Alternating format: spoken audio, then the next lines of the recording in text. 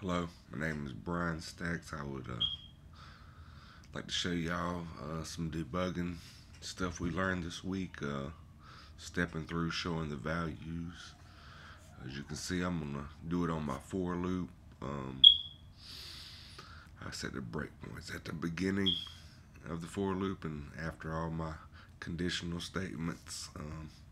Go ahead and just get into it.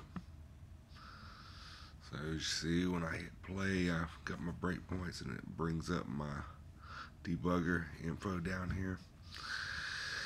And as you're stepping through, okay, so you're going to step into, you'll see my objects in my string change here. These are my properties of that, so it's going to step through, into the first one when nothing happens because it's not at 4, it starts 0. But on the second one, as you can see, after we get past this one, the 0, which would be the first scout, it puts the scout with the comma after it. And if you step through, oops, I went too far. Start that over. So you step through. Actually, I didn't start that over. It done what it was supposed to do, went through the loop, and now it's starting the loop over again. Sorry about that. So you goes back through the loop. There, I just found something. It's come through. Now it's added the Scott and Atticus down here under my string, right here.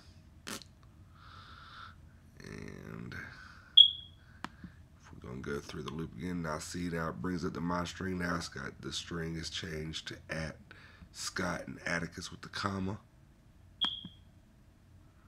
Now it's going to go through my loop again, find out what it needs to find until it's true. Found it. You see right down here, it's now added to my string, Scout, Atticus, and Tom. Coming through, then it goes back through again. This would be the fourth through because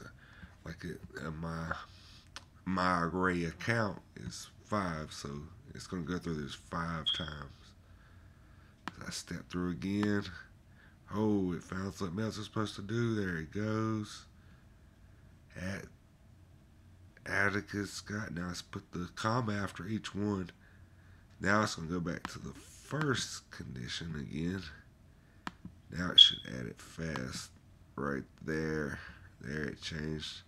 It went and seen if I equals 4, then it should appear in the format and before whatever the string is right here.